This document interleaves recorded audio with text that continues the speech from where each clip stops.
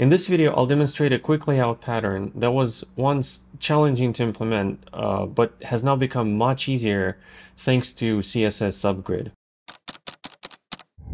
Okay, so here's the layout I'm talking about. Notice how we have inputs and the sign up button on the same line, and they stay on the same line regardless of the length of the labels. Now, to explain why it was challenging to build, let's actually build it together so you'll see for yourself. So usually when I'm working with components like this, I like to abstract the form control as a single unit, and form control usually includes a label, an input, and potentially a help text or an error message. So when the user submits the form with an incorrect email, for example, we would see a message underneath the input saying the email is incorrect, and you would style them separately so you can reuse these components in other forms. So in our case, this is a newsletter form, but it could be any other. Now, the newsletter form itself is a separate BEM entity. It controls the way the background of the form looks.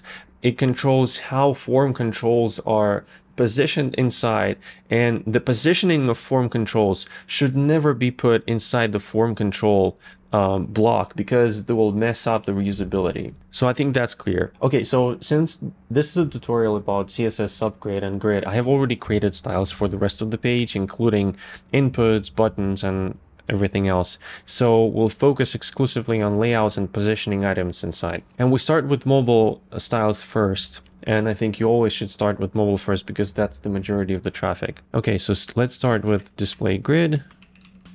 Now we need to define columns, and we'll have just one.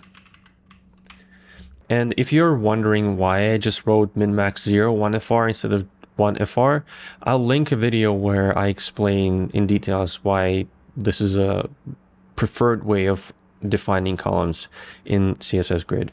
Okay, now we just need to define row gap. And I'll use the same variable here. This variable just holds the value for the spacing. Okay, this looks great. Now let's create styles for the desktop, because this is not the layout that we initially wanted to create. And I think I'll actually make it a little smaller. Now we just need to add a media query and define columns for larger viewports.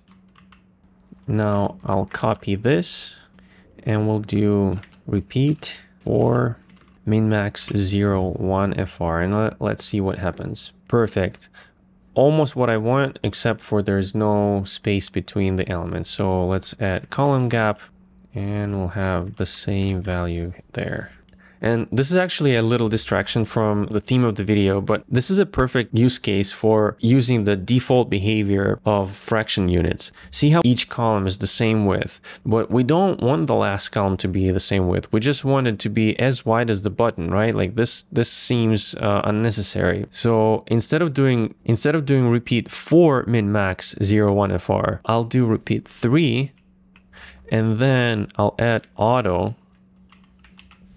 And if I update it to something else, it will still work. So if I change it to, let's say, sign up, please, to make it longer, the entire layout still works. Now there's only one problem. The button is not aligned with inputs. So we can fix that by adding align items end. And that should fix it. Perfect. And it all works fine until you need to add a help text to your form controls. And now the entire form looks broken because not all of the form controls have help text. And since all of them are shifted down, they're not aligned anymore. Thankfully, it's very easy to fix with CSS Subgrid. Basically, what we want to do is define a grid with 4 columns that we already have and 3 rows. And the first row will be for labels. Second row will be for input and submit button, and the third row will be reserved for the help text and any error messages or whatnot. So let's go back to CodePen and let's define the rows first. And all I need is 3 auto rows. So I'm just going to copy this this will break the layout. So if I enable grid visualizer, you'll notice that each form control sits inside the first row and the second and the third rows are empty. So that's where we need CSS Subgrid. I want to maintain the reusability of form control blocks, so I'm not going to touch it. And if you remember the markup, the form control is at the same time a newsletter form item. So I'm going to take this class and define a grid inside it. So we'll say display grid. I will copy the same column structure as in newsletter form. We basically just need one column for each form control. And for the rows, I just need to say grid template rows subgrid. And let's see what happens. And it doesn't work because we first need to make sure that each newsletter form item takes the space of all 3 rows. So let's go back to CodePen. And we do that by saying grid row span 3. So basically this declaration defines the behavior of the cell, and these 3 declarations define the behavior of the cell as a grid. Now it's almost what I want, except for 3 things. I see that the submit button is in the first row, where it should be in the second row. The gaps between the rows are too big, and I see some extra spacing, and that extra spacing comes from the form control styles, which we'll fix. So let's fix the button first. To put the button in the second row, we need to target the last newsletter form item. We can do it by doing exactly that, but that's not very robust solution, because if anything in the DOM moves, those styles will stop working. So I think I'll just add another class to newsletter form item here to target that. So we'll do something like this. So now that we have the class, I can do something like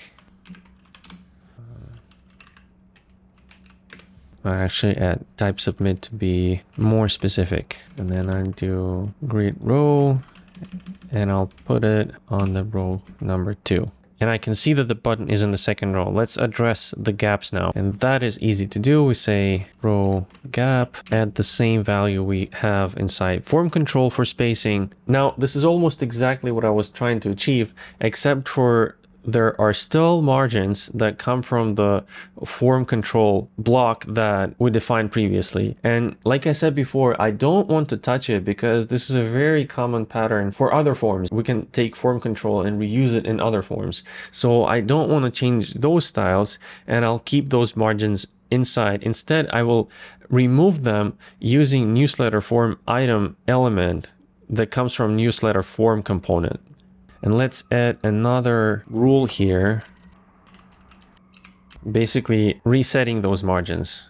So let's save it now. And now we can see that that's exactly what we were trying to achieve. And what's really cool about this approach is that we don't care how long the labels are. If I put the entire lorem ipsum inside one of the labels, it will not break the layout, right? And we can even fix this positioning so that the labels always stick to the inputs. Let's actually do that. We just need to add the same rule here. Perfect. And I think approaching every layout like this is very important, because you don't know how, like, this could be a user controlled input. They can input any label they want, or the help text could be user controlled. Or if you use this form in different languages, we don't know how first and last name is written in, I don't know. I think that's a pretty cool example of using Subgrid.